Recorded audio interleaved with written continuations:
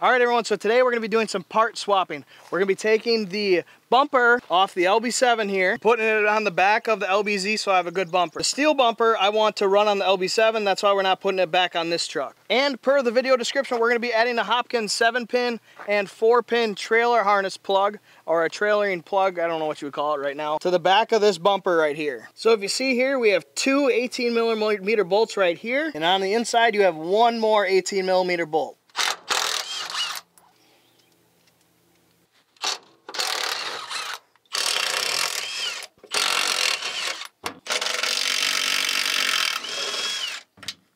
And then here is what that rear bumper bracket looks like. So I apologize, I wanted to zoom out for this side and I accidentally didn't zoom out for you when I did this side.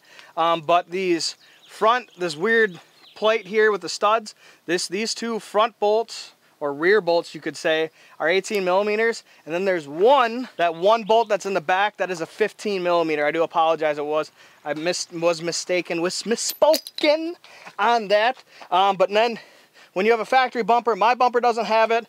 When you have a factory, when you have a factory receiver, it has bolts that bolt up through the factory receiver. I don't like those because it pulls down on the bumpers.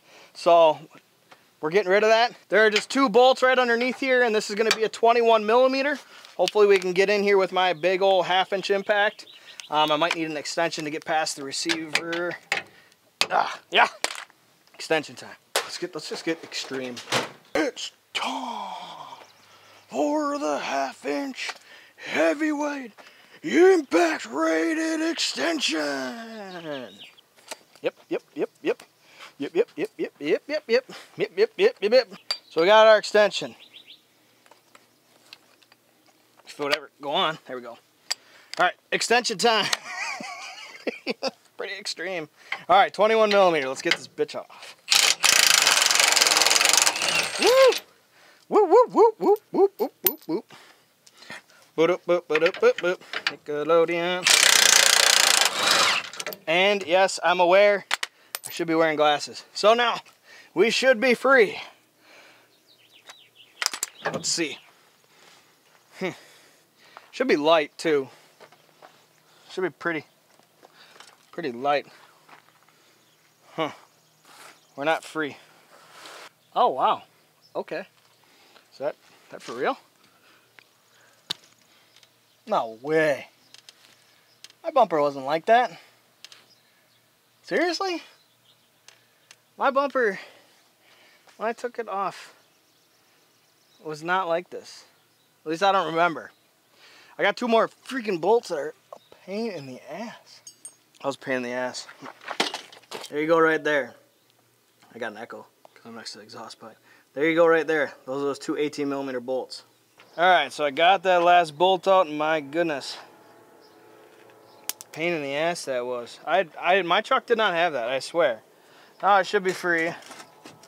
Yay, I'm free. I just got some plastic clippies here. That's how you know I'm fed up with this quick little project here, is because I could just go get a screwdriver and get these off really quick. But I don't want to walk all the way to the garage.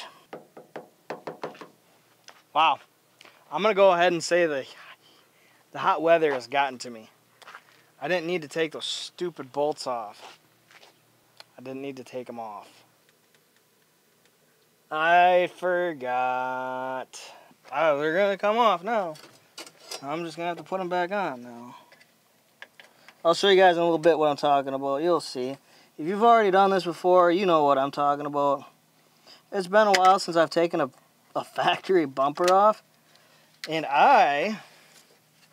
my genius self, forgot that, see, look how easy that is with a screwdriver. Forgot that the factory bracket, the bumper, attaches through the bolts for the factory receiver.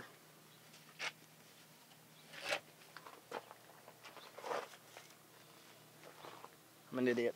See? See, not everything goes perfectly smooth. Everything's perfect on YouTube. You know, and that's what you guys get with me. Some people may call me stupid. Some people may tell me I don't know what I'm doing. But the truth of the matter is I'm just another one of you guys, hence DIY Diesel, trying to make an impact on a community of people that may be hesitant to do jobs themselves. And when they see the perfect YouTube videos get accomplished, it isn't always the best thing. So when you see us mess up like this,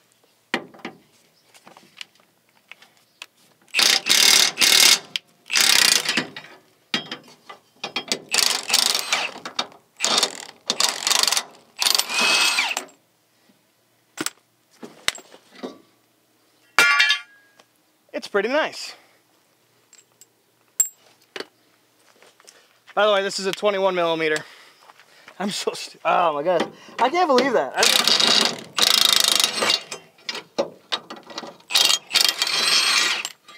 I really just cannot believe that I did this. Honestly. I honestly cannot believe that I did that. I truthfully can't believe that. That's a mistake on my part. And, you know, it is what it is. I can't believe I did that. I can't believe, I don't know if maybe if it's the heat and the humidity. You know, it gets to a guy after a while working outside. Maybe I need to take better breaks and take a look at things better instead of rushing into stuff. But it's a rookie mistake right here. Rookie mistake. I simply just didn't look at all the bolts. And prime example, you guys. So now we're going to go ahead and put these back on the bumper. And then get the bumper on the truck, and then finally get that stupid 7-pin thing on.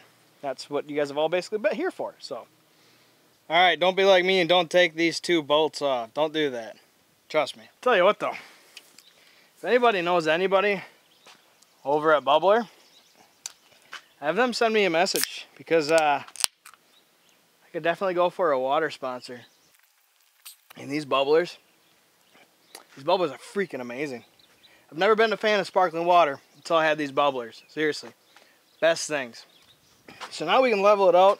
It's kind of hard to level out without the truck bed on. So I think we're just going to roll with this. Looks good to me. Tighten it all down. Good and tight.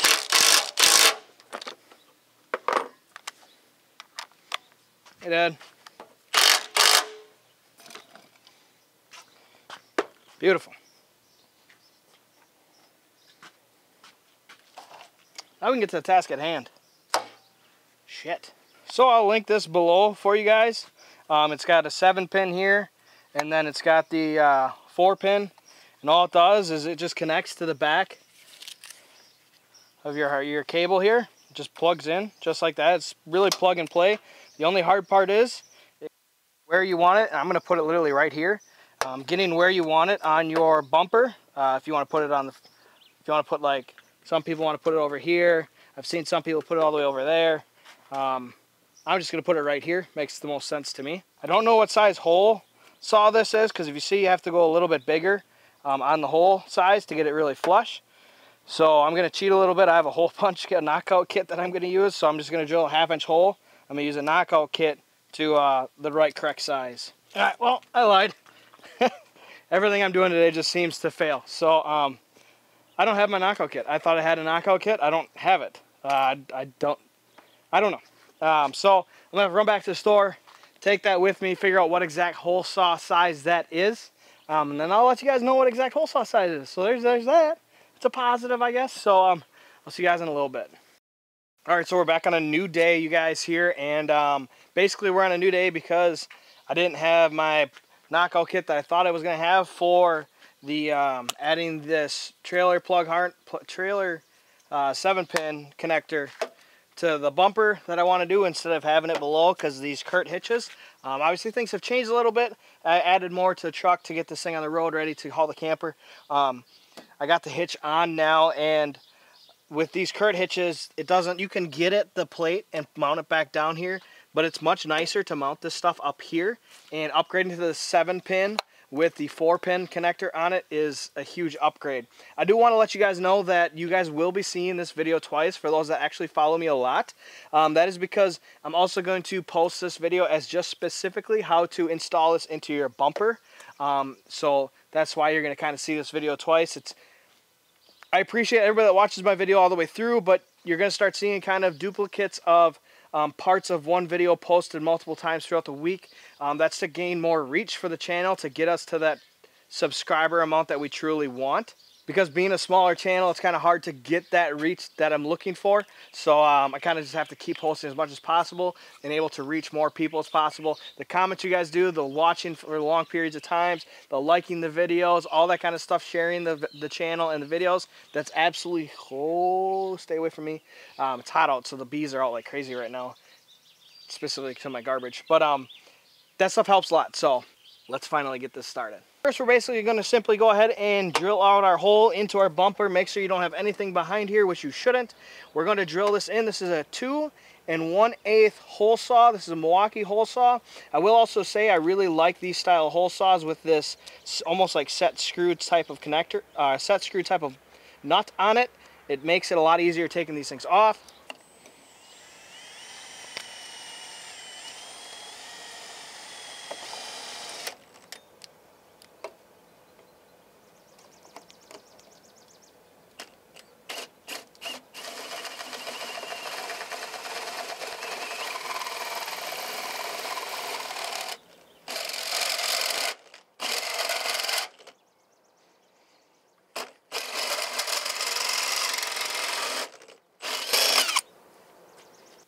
So here you can see it's nice and flush now.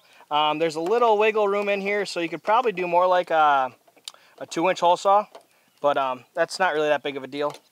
So next I'm going to drill out my 2 holes. And what's really nice about this is if you see here, so my replacements are M5 80/30. That's my replacement. Hopefully it should be basically perfect, I would think here. But you can see here it fits really nice and perfectly in here as well. Alright, so we're going to go ahead and drill our holes right now. I'm utilizing my Milwaukee drill. I'm starting with a 9/16 drill bit, and then I step up on the back side to a 1/4 inch drill bit and able to give those M5 screws enough space to get through. The 1/4 inch drill bit is also not too big for the M5 washers that we're utilizing. And then go ahead and I put the first top 2 on to line it up nice and straight, tighten them down, and I'm going to drill out the bottom 2, and then again I drill out the back side because the connector is already on there. I don't want to drill the black part, so we're going to go ahead and drill the 1/4 inch on the back side, and then go ahead and put our screws in, tighten them down. Add dielectric grease to our connector. I personally use my own dielectric grease. I don't use what typically is provided with anything.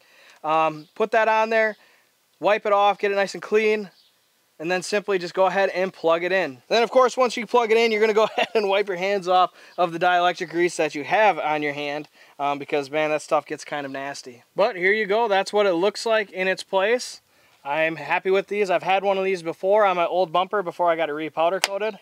It's really nice to have the 4-pin and the 7-pin available and not have to run like a pigtail or anything like that. And this location is absolutely ideal. So here is the dielectric grease that I use at work and at home on an absolute daily basis. I do not use the prepackaged stuff that people send. Also, I'm not sure how good the focus is for you guys, but I do want to point this out. I use a nylon lock nut. Instead of your typical nuts with like a lock washer, I like to use nylon lock nuts, especially when you're dealing with a lot of vibrations on the road and stuff like that. And then also for the M5, it's going to be an 8mm socket, just so you know. Of course, I'm rocking the Pittsburgh flex head ratcheting wrench. I'm actually getting a new one of these, a locking one specifically, and then snap-on sockets. Again, I'm a really big fan of how this looks specifically and how it operates. It's just an absolute perfect spot, you guys. It's way better than down here. I really like it, especially when you have those extra long leads for your trailer lights and stuff like that. So it's really, really nice. Super simple to do. It's not even like a 30-minute project. Maybe a 30-minute project if you had to take the old one off and you wanted to relocate it like this. I highly suggest that. I'll leave a link below for this. Again, I used stainless steel hardware. I highly suggest swapping the hardware out that it comes with it, going to your local hardware store and finding what fits. Again, I used M5 .80 thread count with a 30, I think it's 30 millimeter length, or 30 length is what I used. I just got it from my local hardware store. It's really that simple. So thank you for watching this. It's, like I said, this is beyond simple, and I highly suggest you guys doing it, especially those that deal with 4 pins a lot, bouncing between 4 pins and 7 pins like I do myself. So I hope it just helped you a little bit. Make sure you go ahead and like this video, subscribe to the channel, and share the channel as well, as we want to grow as quick as possible. We want to get to that 10,000 subscriber mark by the end of this year. So we've got a lot of big things coming here shortly. We're going to be doing the rockers, cab corners, all that really quickly. I just got a brand new piece of equipment that I'm very excited about. My very first ever. And I've never done it before, so it's going to be interesting how this all works. So if you want to see what I've got coming up here real shortly, make sure you subscribe to the channel. So thanks for watching. Oh, also, and again, like I said in the video, if you guys know anybody in the bubbler world, the canned seltzer water or whatever you call it, it's delicious. I'd highly suggest trying it. Really could use a water sponsor on the channel. Definitely could use it, whether it's winter or summer. I'm always sweating, I'm always hot, and always needing to stay hydrated. So, yeah, just a little shout out for you guys if you know anybody.